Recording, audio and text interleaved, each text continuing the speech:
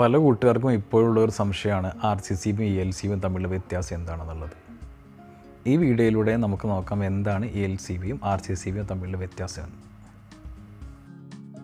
Voltage operator ആയിട്ടുള്ള ELCBകളാണ് ആദ്യമായിട്ട് electrical switch ഗിയറിൽ ഉപയോഗിച്ചിരുന്നത്. പിന്നീട് അത് അഡ്വാൻസ്ഡ് ടെക്നോളജി വന്നതോടുകൂടി അത് കറണ്ട് ഓപ്പറേറ്റർ ആയിട്ടുള്ള ELCBക്ക് വഴിമാറി.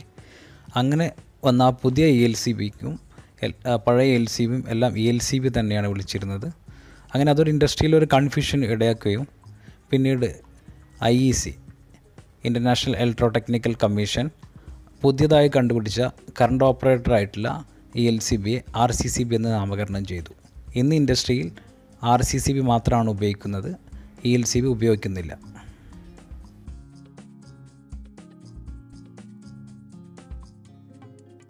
ഇനി ആദ്യകാലങ്ങളിൽ ഉപയോഗിച്ചിരുന്ന VOELCB അതായത് വോൾട്ടേജ് ഓപ്പറേറ്റർ ELCBൻ്റെ വർക്കിംഗ് എങ്ങനെയായിരുന്നു നോക്കാം.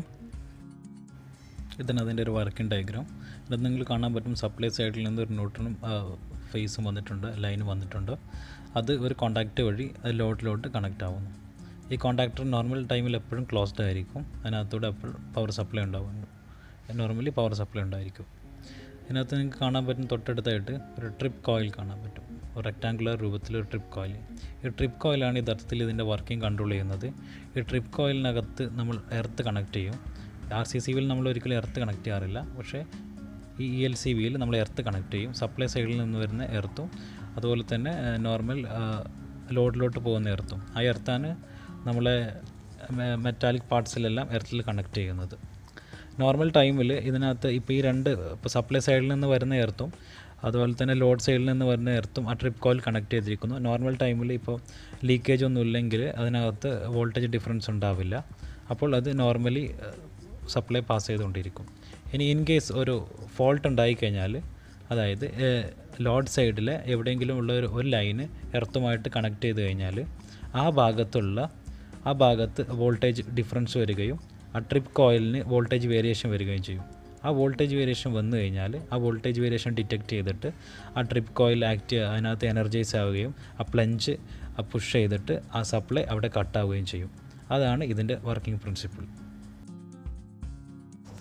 RCCBയുടെ പ്രവർത്തനം ELCBയിൽ നിന്ന് തികച്ചും വ്യത്യസ്തമാണ്. നിങ്ങൾക്ക് ഡയഗ്രാം കണ്ടാൽ അറിയാം. ഇവിടെ ഒരു കോണ്ടാക്റ്റ് ഉണ്ട്, ഫേസിൻ്റെയും ന്യൂട്രൻ്റെയും സപ്ലൈ സൈഡ് ഒരു കോണ്ടാക്റ്റ് ഉണ്ട്. ആ കോണ്ടാക്റ്റിൽ ഒരു ട്രിപ്പ് കോയിൽ കണക്റ്റഡാണ്. പിന്നെ ഈ സപ്ലൈയിൽ നിന്ന് നേരെ ലോഡിൽ കയറിയതിന് ശേഷം റിട്ടേൺ ആയിട്ട് തിരിച്ചു വരുന്ന കറണ്ട് ഈക്വൽ ആയിരിക്കണം. അതായത് സപ്ലൈ കറണ്ടും റിട്ടേൺ കറണ്ടും ഈക്വൽ ആയിരിക്കും നോർമൽ കണ്ടീഷനിൽ.